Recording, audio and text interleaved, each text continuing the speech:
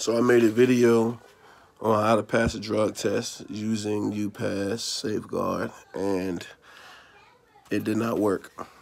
I had it in my crotch, which is body temperature, for about 4 hours, and if it's body temperature, of course it's not going to go any hotter than what you are. Whatever they used to read these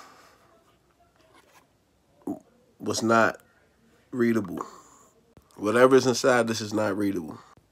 Somebody else told me that the extreme urine was the best to use, but this one right here, they cannot read the ingredients in a drug test. So you will not pass, but you will not fail.